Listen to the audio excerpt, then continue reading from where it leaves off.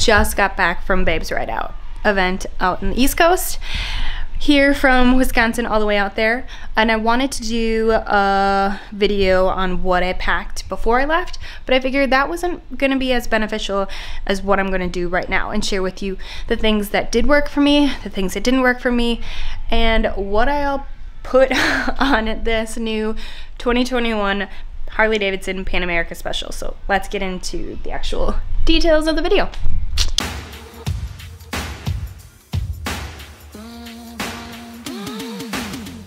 So I was provided this bike by Harley-Davidson for pretty much the month of June. And so I took it out to Babes Ride Out with everything that you see here. So I have the tank bag that goes along with it, the two hard cases set up here, 1 and 2, which you notice this one's actually a little bit smaller than the one on the left hand side, and also the waterproof bag for the back. So I'll get into each specific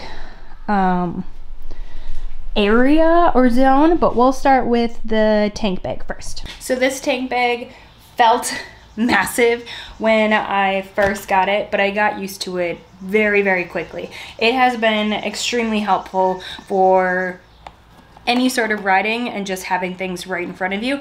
Because the tank is not metal, it does not have any, it doesn't stick to any magnets. So my tank bag that I used for my sporty wasn't gonna work for this sake. So I'm glad that they installed this guy that I can have everything all in one place. And it is massive, like you can hold a lot of stuff in here. But for my reason, I only had my earplugs and a pin on this side. The front part of it has a clear top to it, so I actually have my Easy Pass, which got me through all the tolls through Illinois, Indiana, Ohio, everything out in that East Coast area. That was super beneficial. In the top part here, I held my things that I needed to get very quickly. So my wallet was in here, my phone, if it wasn't in the phone holder, was in here, and just my GoPro batteries and the key. That was about it for me. Other than that, everything else was all housed in this middle section here. So in here, of course, my riding gloves were actually on me. I have microfiber cloth and bug slide just in case I needed to clean off the windshield. I used a lot of these Cafaro bags. I raided my husband's stash downstairs, and they came quite in handy, which you'll see on the other parts of the bike. But I held all of my electronics in here. So all the extra cords I needed, my headlamp, my external battery packs, they were all housed in one spot here. So if I need to do anything electronic wise, it was all up in this front area here. The last things that I had in here, of course, my Garmin was actually mounted to the top of the bike. I had my medic kit, which unfortunately we had to use at Babes Ride Out for a small incident, which was not for me, but it was something that happened while I was in that same area, which came in handy for the necessary things that were needed on it. I have a pretty much like waterproof, durable state of the United States map, just in case I needed it. And then I have my, it was actually my certification for my 48 states in 10 days challenge, which I'm putting on this channel here, but I was trying it out to see for my Saddle Sore 1000. So if you haven't seen that video, I will put a link up above and in the description. I did a Saddle Sore 1000 out to Babes Ride Out from Wisconsin to pretty much New York, under 20-hour mark, 20 hours or 21 hours. But I used it to practice my gas station stops for my 48-10 challenge. So all of my gas receipts were in here, and I just got used to that. Other than that, I had a cooling balaclava, and that's pretty much about it. This side has just extra wrenches for the ram mounts, Kleenexes, Zyrtec, and then and like the emergency, kind of like just a little pick-me-ups if I needed something like that. And then I also did pack my Go Girl. Didn't have to use it, but I have it in here just in case I need it. That was it for my tank bag. So here's what I packed on the right side of the hard cases. Let me bring you over here so that way you can actually see. Side of it. It's pretty packed, but it's not too bad as what it really looks like. So I have just a lunchbox that kept all of my snacks in here. So I had some refrigerated stuff, but for the most part all of my dry snacks were included in this guy. Then of course I had to have my Birks with me. That was something that is just a luxury. If I'm not in my motorcycle boots, I'm living in these guys. So I have never had a chain-driven bike before, so I made sure that I brought my chain lube just with the distances that I was doing. I have a Luminade, which this is fantastic. It's actually solar powered and can charge a USB if you need to. This worked very well for my tent at night, just to be able to light it up because it actually pops open. But also on the side of the road too, there's a flashing option on this. There's different settings, but then there also is like a flashing emergency one. So if you are on the side of the road, you can pop it up and have some kind of caution wave to you if you need to.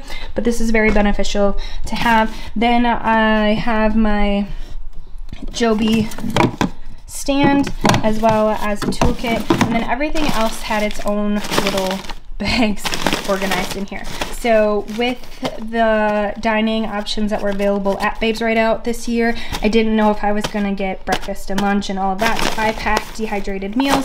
Still have a lot of them left over. And then this next Cafaro bag, because I've got a lot of them, actually held all of my like toiletries almost. So there's an extra face mask in here, hair, shampoo. I actually have a Matador blanket almost that you could sit on if you wanted to, because I did not bring a chair, but I have my shampoo, the whole nine works in here, DEET, deodorant, all that fun stuff that goes in there. Then the last one is my camping kitchen bag. So I like that it had its own zones and I had their own bags so that I knew if I need to find anything, I had an idea of where it went. So in this one, I have a jet boil that my husband and I share, and I've actually got more use out of it this year and last year than he did.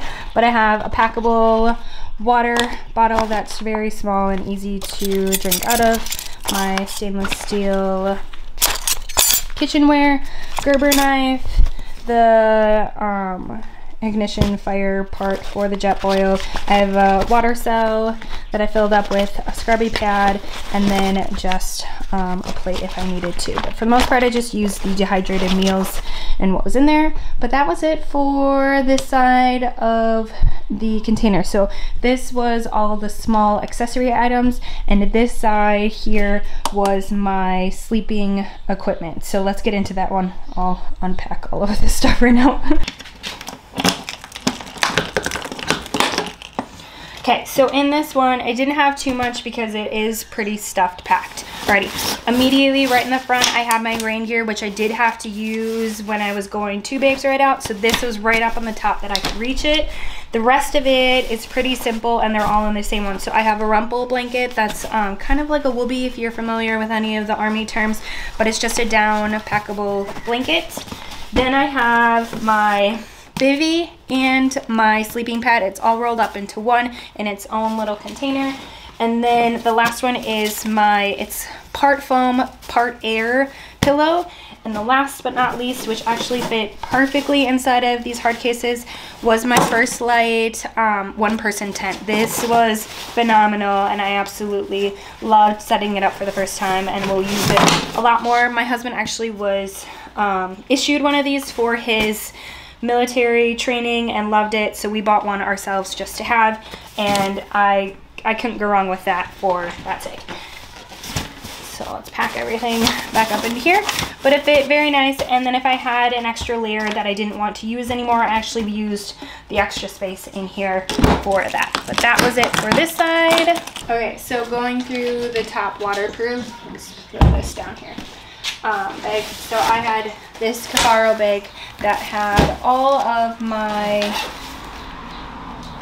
when I'm not riding gear. So I have a hat in here, I have my swimsuit, my shorts, tops, jeans, extra pair of underwear, all that stuff. Everything all fitted into here, and I actually have my Revit base layers, which I didn't need to use at all, but they were in here just in case. Everything was housed into one specific bag, so I knew exactly where everything was if I needed that. Then the rest of the stuff inside here, I actually was using these a lot, and they were either in my tank bag or they were in the side hard cases, but I had just my cooling tank or t-shirt on.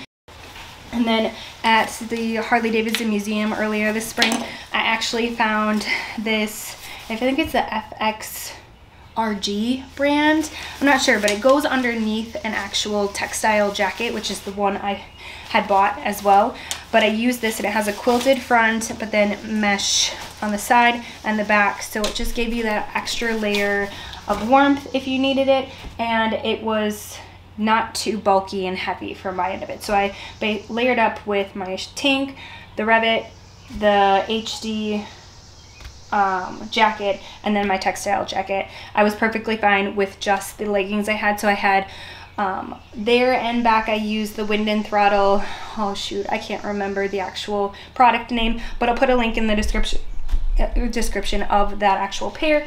But then I brought another pair as well. This is from Brand Moto. If you're not familiar with her, go check her out. She's actually doing a trunk show traveling motorcycle gear too. These were fantastic during the actual days of Babes Ride Out, so I used these for riding on Saturday and Friday as well if I needed to, so that was helpful just to have two pairs of pants. One would have gotten a little too much or extended its life for the 5 days that I was on the road. So extra pair of motorcycle Kevlar jeans was really crucial for me to have. I had an extra sweatshirt in case I needed more layers to add up to, but I never really had to use it at all. Even in the nights that we were there at Babes Ride Out, didn't have to, but it was a nice just in case. The last thing I have are these Fit Kick water shoes. I use them for the shower, but they're just small packable extra pair of shoes, so I didn't have to ruin my Birks if I needed to, but it was super nice and helpful. But all of that, along with the Cafaro bag, was rolled up easily in this waterproof bag, but I could have added a lot more if I wanted to. Extra pair of gloves, I could have put extra pair of motorcycle shoes if I wanted to too, but you know, it worked for what it is. Okay, so that is pretty much how I packed the Harley-Davidson Pan America Special for Babes Ride Out. These hard cases came so in handy. There was so much room for that I really didn't have to pack too much else. It made it a lot easier with the tank bag and those two side panels, or side panners, how hard cases, whatever you want to call them.